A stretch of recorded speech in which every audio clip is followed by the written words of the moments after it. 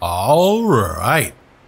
Now we're doing FreeCodeCamp, responsive web design, learn CSS variables by building a city skyline. Step 118. So lastly, in the root selector of the media query, we're going to redefine all 4 of the window color variables to use 777. When we're done, we'll resize the window and watch it go from day to night.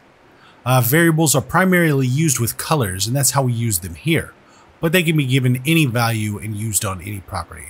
Our project looks great.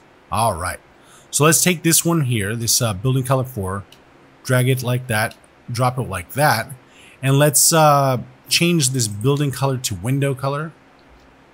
Let's get this 4 out of here, and let's change this 000 to 777 like that.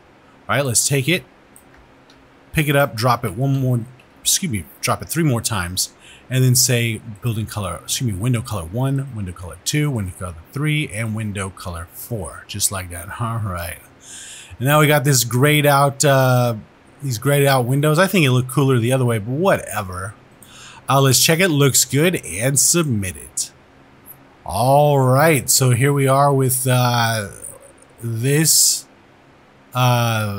Looks like we're making something. Let's start coding.